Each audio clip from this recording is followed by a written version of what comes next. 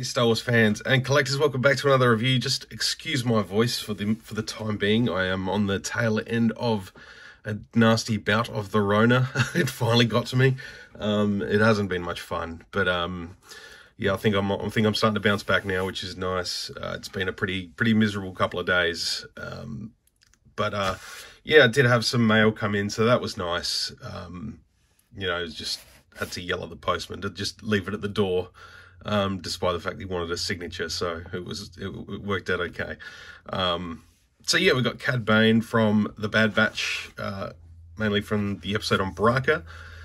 This one's looking pretty good. I'm excited about this one. Not a bad exclusive. Definitely one that's, you know, it's accessible around the world, presumably. Without having to pay too much more. I think it was still $52 or something like that, which probably after, you know, after everything, it's all the, you know, conversion and stuff, it's probably in line with what it is in the United States as well. So, but yeah, I wasn't going to miss out on Cad Bane by any stretch. Side box art looks great. And yeah, of course, Cad Bane's appearance in Book of Boba earlier in the year, was, yeah, a real treat. So yeah, hoping that's the next Cad on the way. So yeah, we'll open him up and we'll take a look at the figure. All right, here we have the Cadmeister. This is a really nice figure. I did get the Clone Wars one to do a bit of a comparison, but for now, we'll take a look at the blaster pistols. Nicely detailed, nicely painted, and they're sort of a harder plastic as opposed to a you know, soft rubbery one, but I'm pretty sure the original Cad's pistols were like that too. So he does come with both of those, so that's nice. Hat is removable. And then we have, you know, the updated head sculpt on this Cad. So he's got the metal plate on the head from his injuries from a not yet canonized duel with Boba Fett. So that's cool. Definitely want to see that story play out. In terms of similarities, I think the reused parts are, well, the head and the neck joint with the collar there. That looks to be the same. The lower arms seem to be the same. Yeah, so from the elbows down, and then the pants are new. Boots are new. He has new thrusters. Not sure if they're the right way up or whether the... Oh yeah, that looks like they're meant to be that way. They're removable. So that's cool. Yeah, I reckon maybe the top of the legs, where they sort of fit into these sort of higher trouser part, I think they're the same. So probably that whole section there. No, it appears to be slightly different just looking at it. No, I think it's the same. So yeah, the sort of just the upper thighs and the junk is the same. Now, one thing I'm noticing is normally on his fingerless gloves on the Clone Wars one, you know, has his blue fingers, whereas this one is just wearing gloves. I can't remember if that's accurate to the show. But I definitely like the look on his face. I don't feel the red's as bright, but maybe it is. It's just a, you know, he's just got a bit more of a...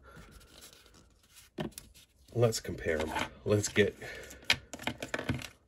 these Cads together. So you can see they've got the same shaped head. Breathing apparatus is the same. So yeah, that's another similarity.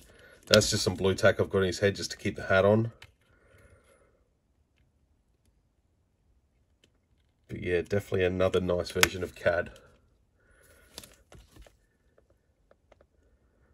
Still think I always prefer the old duster coat, and much more sort of a Western vibe, but I do like what they've done with Bad Batch Cad. And the hats are different. So yeah, he's got a slightly smaller one this time.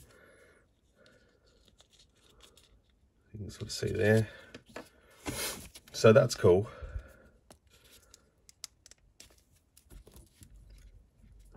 It's got the two holsters there.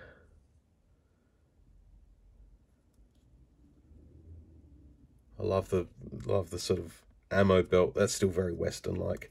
So they've definitely still stuck with the sort of Western aesthetic. And maybe think of the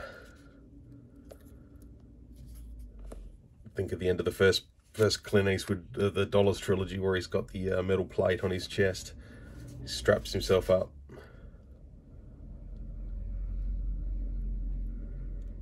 But yeah, it's a cool outfit.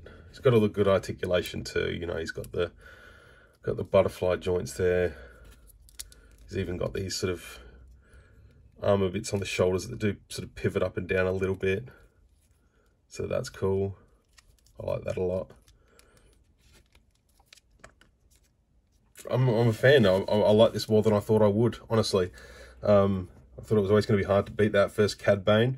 And I don't think it does, but it's, you know, becomes pretty damn close. And I like the green boots. I don't know. I'm going to have to go back and watch those couple episodes that he was in, just for a bit of a refresh.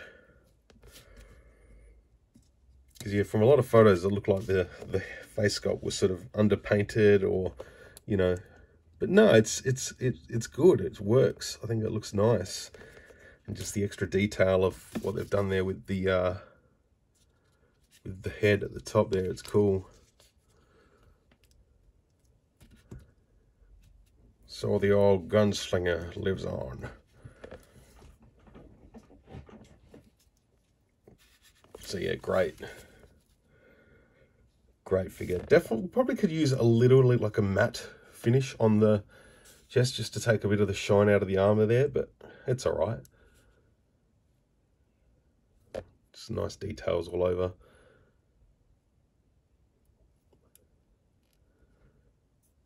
Yeah, if he doesn't have his blue fingers out, you know, and they're just gloves, that's cool, it works.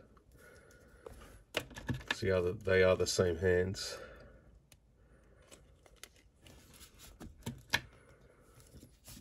And I do have the Toto from the deluxe Cad, so I can display him with either of these, which is cool. I think he is completely boxed up with all my other Black Series at the moment. So, yeah, eventually.